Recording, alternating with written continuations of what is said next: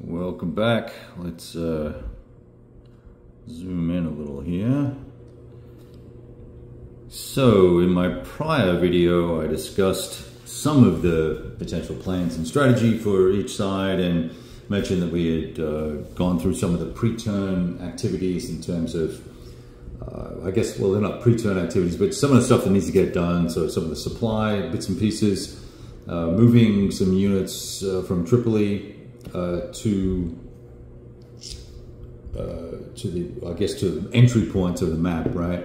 On map A, which is far left from what you're seeing right now, and then putting some units for the Allies into reserve mode. You can see one or two right there. But really now we're getting stuck into it and getting started. And one of the first things I want to do as the Access player, being the first player in the first turn of this particular campaign, is I want to build a airfield here next turn, expand the capacity here, and that'll allow me to stage, if I make it level 1, stage 5, let's see, 5 active aircraft, number 1, and then number 2, I can fly double the capacity out of there, and it also gives me a patrol range where I can reach 10 hexes into the backfield of the enemy's area of operations. But before I do any of that, well, you know, I've moved the piece. We've got to flip him over to combat mode. He'll do his engineering thing and build that next turn. That'll cost some supply, and we'll work that out later. I believe it's going to be 3T because there's already an existing airstrip there, so you get a little bit of a discount. But I do have this air unit in this X here, and we want him to run some fighter sweeps and try and clear out some of the potential enemy air in the area, so that we don't have our bombing runs interfered with. And to do that, we're going to run a fighter sweep. So all of these units are currently active.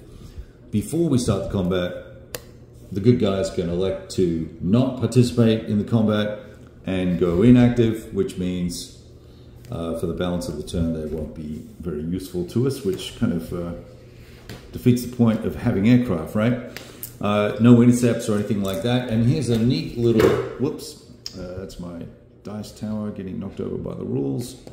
He said trying to, huge map, no room. Too many pieces of paper for the moment. Let's see, I was going to show you the new handy dandy helper chart, so I've got to find the one that I want to show you. There's a reference card called the OCS Air Mission Reference Card, and I'm going to zoom out a little bit.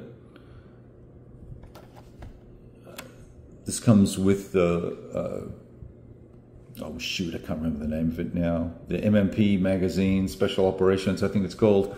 The most recent one with the Luzon OCS game. There's a whole bunch of these charts, and they're all quite useful. If you're familiar with the rules and just want to quickly look up something versus jumping in the rule book, you can look at this. So I can see here I'm doing fighter sweeps. I can see that I don't have to suffer flak. That was the first thing I was concerned about. I couldn't remember, and I was going to look it up in the rules, but hey, you know, I can just grab this and we're good to go. So very handy dandy, love it. And then we're going to be referencing the air combat table, and that's going to be this little guy here. So just so we know how it all works, we're basically just going to take 4 minus 3. It's going to be plus, it's going to leave 1. We're going to add 1 to a 2d6 die roll. I roll 3 dice at a time, and the black die will be the damage, if there is any. Damage is going to occur on a 5 or a 6. We'll put a step loss on somebody, depending on what the result is. So we're just going to go down the line here, and the Allies, that they can choose now to abort. So I might want to, maybe I want to abort 1 and save. Maybe I'm terribly afraid of these MC202s. Maybe I'm not. Maybe I'll leave them all up. So let's leave them all up. That gives me as the Allies the benefit of the dice gods.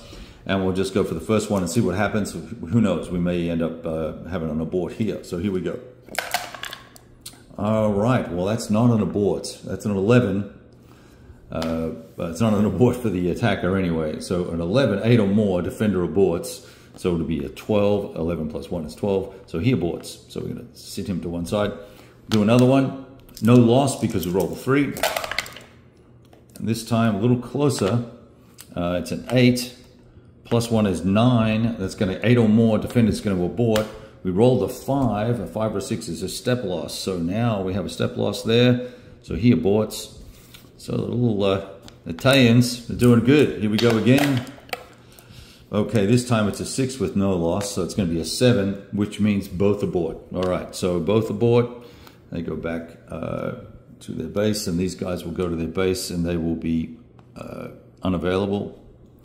And the way I keep track of this in my head, but pretty much underneath the air base, they're unavailable. Above the air base, they're available or active, as the case may be.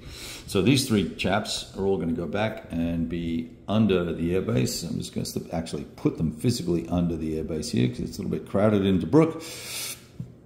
And this guy stays active. So we'll pop him back on top of the airbase, along with his Madrid, or Marigold, I should say. Marigold fighter bomber doohickey that he has over there. I think it's a fighter bomber. I can't really tell from here. But it's certainly a bombing capable. So there, so underneath the base, on top of the base is active. Or you can just pop them above like I have here. And then you won't be able to see, I don't think you'll be able to see this guy just out of frame. There we go. So he's now marked inactive, right?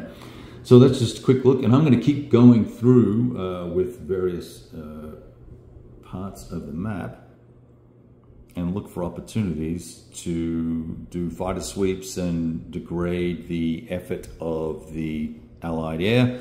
So I could do a fighter sweep with this guy. He's a 4 as well.